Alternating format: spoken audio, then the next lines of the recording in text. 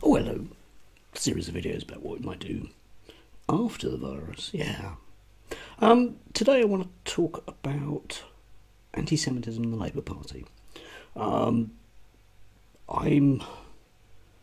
slightly worried about the recent turn of events in terms of Jeremy Corbyn being effectively having the whip withdrawn, not quite being expelled from the party, as some members of the media are saying. But and I've sort of been thinking over the last few months about my own personal history.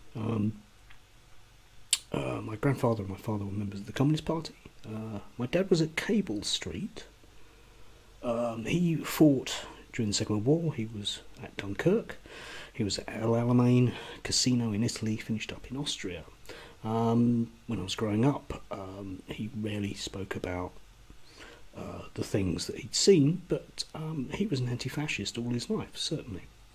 And perhaps some of that genes has sort of rubbed off with me. Certainly my political awakening was during the 1970s with the rise of the National Front, and often used to go on sort of small-scale demonstrations there. Later on, I decided to take a degree in sociology, where I learnt, if you like, my own personal Marxism. Always been pro-feminist, pro-LGBT. Always had that kind of attitude to the world.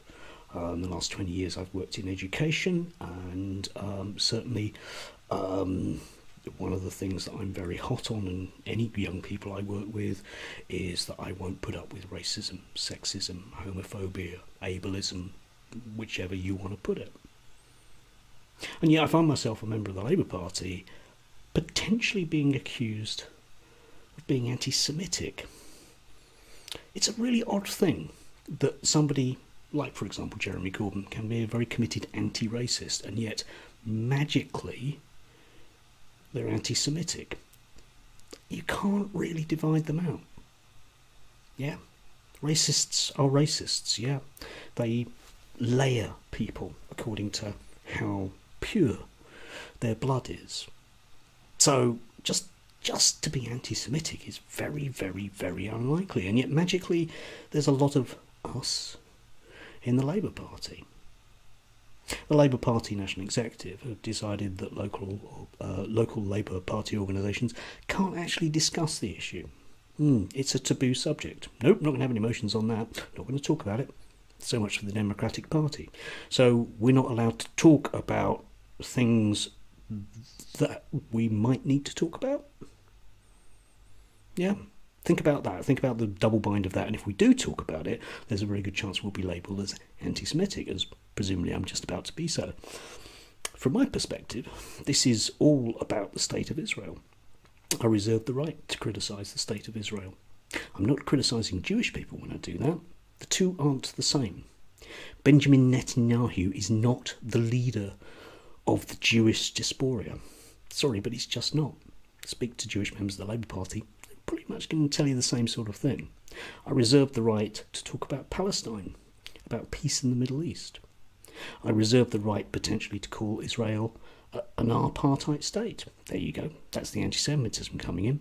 And people will say, oh, yes, you see, you're being anti-Semitic there. How? I'm criticising a state's actions. I will criticise any state's actions. I will criticise Hungary and Poland and the UK. So am I a self-hating English person when I criticise the UK? You see, the BDS movement, yeah, boycott, sanctions, etc., has been gaining a lot of traction over the years. And the state of Israel, the state, as a monolithic institution, sees that as very much an existential threat. And it's worked very, very hard over the years to influence foreign governments to make sure that they put a stop to that kind of thing. And my gut feeling is, and again, this is where I'm going to be accused of anti-Semitism, is that a lot of that is what this is about. Yeah? Let's not talk about that. Let's not talk about Palestine. Let's just smother the whole thing. And that way what? I don't know. I don't know what Keir Starmer wants. Presumably what he wants is to return to those good old days when the Parliamentary Labour Party ran everything and weren't really interested in winning elections, or if they were interested in winning elections, it certainly wasn't on a left-wing ticket, as we have seen from the last couple of elections. The other thing that's kind of smuggled away in the anti-Semitism report is the way that a lot of the machinery of the Labour Party was expressly out to make sure that anti-Semitism was going to be an issue, because they knew it was going to hurt the leadership. And the final question I want to ask you is, how do you prove you're not an anti-Semite? Can't be done, can it? What a perfect thing. What a perfect stick to beat people with. Anyway, after the virus, what I'd like is perhaps the Labour Party to put its money where its mouth is. If you're democratic, be democratic.